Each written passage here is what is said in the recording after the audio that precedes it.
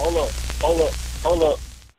It's that boy G-Planz. Don't give a damn. He cooler than a fan. Walking real tall, some say he's a man. I get it. I get it. Yeah. I get it. You know what I'm saying? No, for real. I get it. But at the same time, like, you can be sneaking all No, these men will be fooled. I'm here to tell y'all, because I got brothers. These women will manipulate you into thinking that they a good girl, that they ain't had sex with that many people, and they probably the freakiest motherfucker ever. They probably this, they probably that. But you'll fall for it. Some guys will fall for it. If you green, you'll fall for it. Nah, I done saw some motherfuckers that ain't green that will fall for it. It's possible. It's possible. But when a woman is the sneakiest creature on earth. I'm telling you, if she wants you to fall for it, you will fall for it. Like a wolf in sheep clothing is nothing to a manipulative woman. I don't know. That could be right. It could be right. And a woman is a man's biggest downfall. Most definitely. I understand that. Because she trying to make you do whatever. She knocking you off your pivot sometimes due to whatever she want. I understand that. But things happen, man. Like, you know, we in this age right now, man. We online and we seeing all these forums and commentary about men and women. I think that we just need each other. I think we need to work with each other. I don't think we need to be bashing and all this stuff like that. But my thing is this: I see men are having a voice now, or how they feel about what they went through. Men in general, they have platforms about how they feel due to their experiences with women. Now, women on the other hand, they've been telling us how they felt for years, movies, shows, whatever, and now it's just causing this uproar. You know what I'm saying? But it is what it is. But I want to take it to another part. I think this had to be years ago when I got on your campaign, 2 or 3 years ago. I don't know if you was experiencing something. I think somebody had broken one of your houses or something. You got online. Was that something had happened when you got out here? I did get my house broken. Well, I had to be some years ago though. It had to be a couple years ago. And I was like, man, man, she hard, but what she...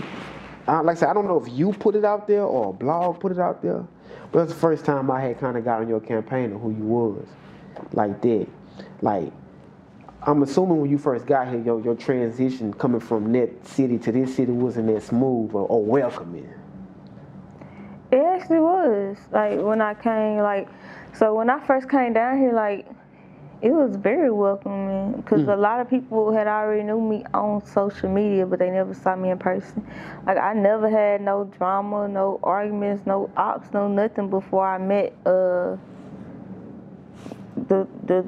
before I met Carter. Like, I never had no problem. I don't know who he is, but the person I married.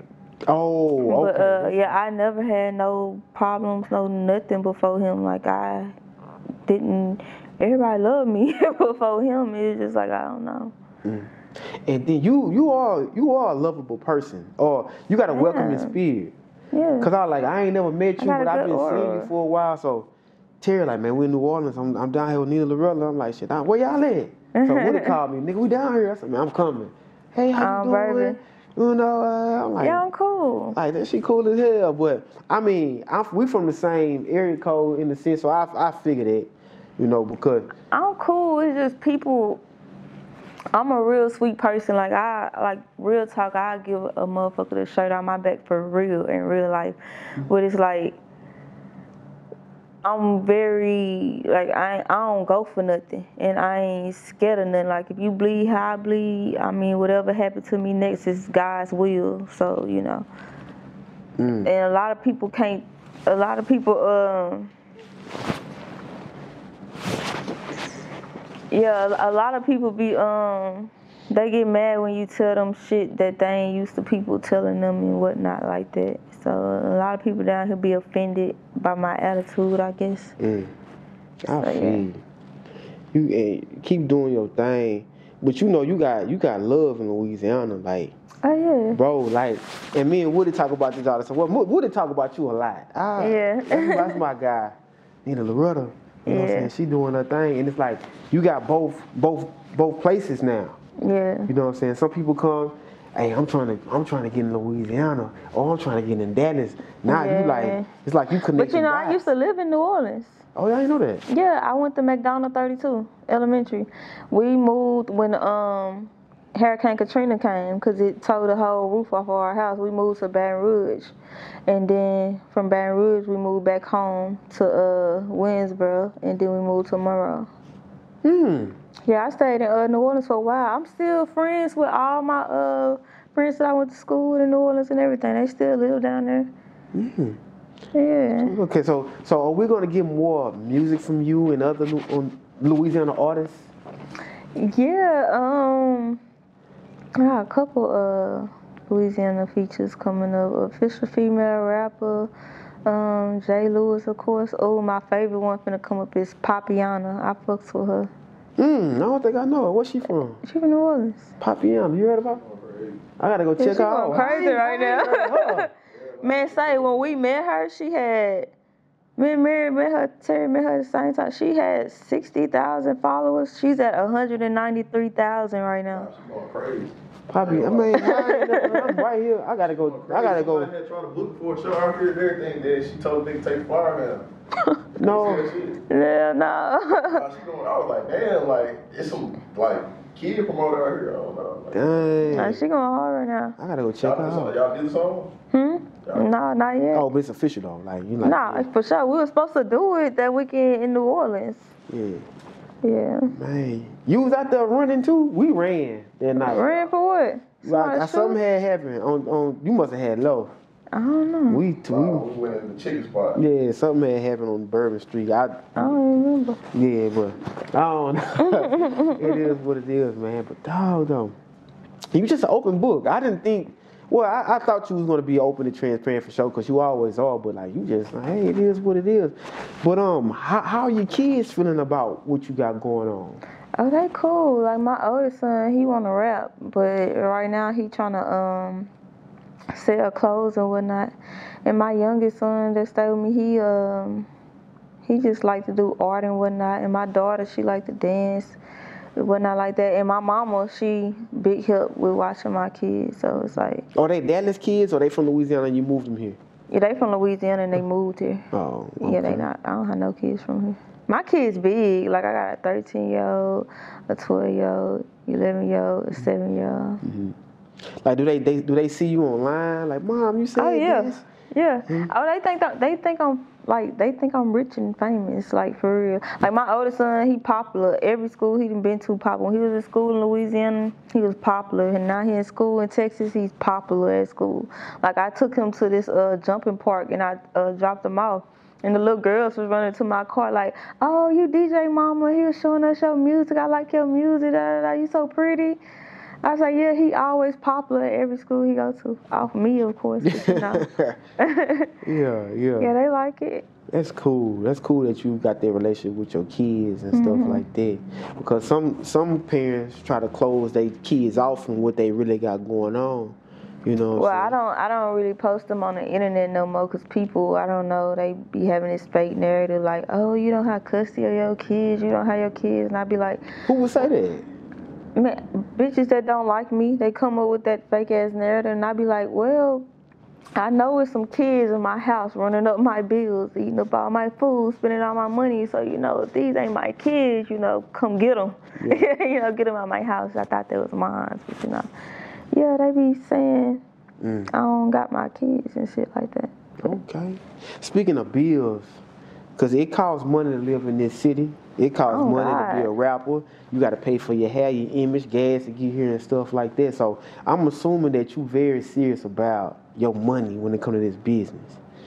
That's what I want to say when it comes to rap period. I'm going to just say rap.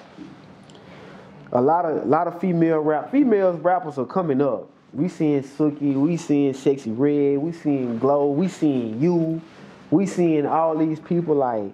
When it comes to this business, this music business, what do these females need to know? They need to register their music here. They need to carry themselves like this. What do they need to do to secure this musical bag to keep this money going? I feel like, yeah, they gotta make sure the business side is correct so they can drop their music the right way and get paid off of it. I feel like image is very important. And at the end of the day, like I said, the music scene is like 90% business, 10% talent. So you can be the best rapper ever, but if you don't have that whole package, you don't have the image, you don't have no hustle behind you, you don't have, you procrastinating, you're not consistent, it's a lot of things that could stop you. And the most important thing is people wake up one morning and they feel like they want to be a rapper, not knowing this shit take money. When I say this shit take a bag, like you gonna have to have some type of money, or either you gonna be selling yourself to somebody who, somebody gonna come in and say, let me invest in you. Then, once you done got your money, now you owe this person half of everything you got. So it's like you gotta get your own bag in this shit. And that's why most people be kind of inconsistent. Yeah, like we was talking, man, it takes some money. It takes some money to do this. Can you give us like a little rough estimate of how much money you can put up for your own career? I